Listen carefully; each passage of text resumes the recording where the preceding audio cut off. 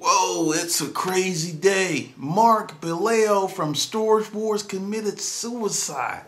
Apparently, he got pulled over for some type of drug-related charges. Haven't been able to source it out, but he was very distraught. Girlfriend and fiance came over, left him, and they found him in the car. I mean, dude killed himself. I'm just like, wow, I don't know. I know the storage auction business is stressful, but I think there's some other stuff that's going on. I don't know the dude. You know, it was just really interesting what happened with him on the show. He came out with his little man person, just pretty much took over. But what's going on? I mean, seriously, reality television?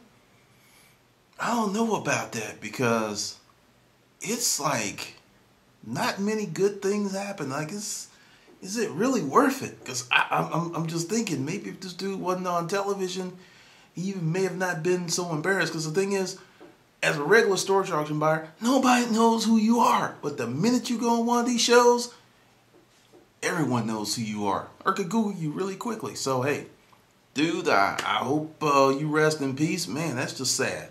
Because, you know, I talk a lot of shit here on the channel and everything, but I don't want anyone to be harmed. I don't want anyone to die. And that's just crazy because suicide, whew, that's deep. Because it's going to impact his family, everyone that loved him, because there's just going to be all these unanswered questions. But hey, just to you out there in YouTube land, if you know you are feeling so stressed that you want to take that step, call somebody. Hotline, friend, priest, whatever, call somebody and stay with them till that passes.